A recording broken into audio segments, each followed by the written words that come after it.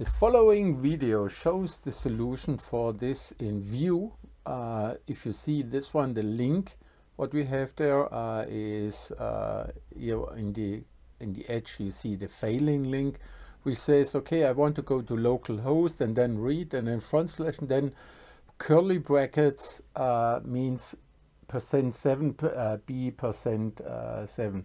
So this is wrong, and the solution is one link below. And how does this work? The problem is when you are in in Vue, then normally when you come from Angular or from React, you set a link and then curly brackets, and then the internal value, which is somewhere on your TypeScript or on your JavaScript file added. So that's the normal way, how I expected it, and the difference is you go like this. Oh, this is wrong, there's not an A in there.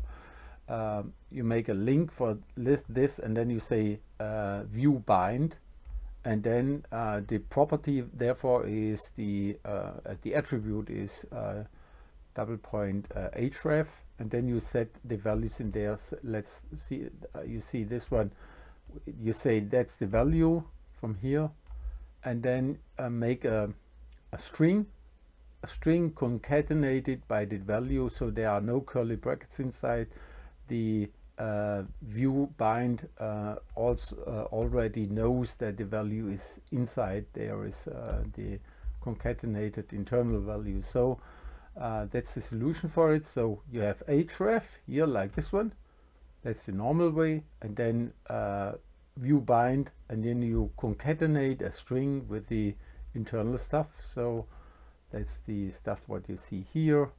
And also when we go to the developer mode, this case, then you see that when I'm on here, the rendering part is, this one is the wrong one.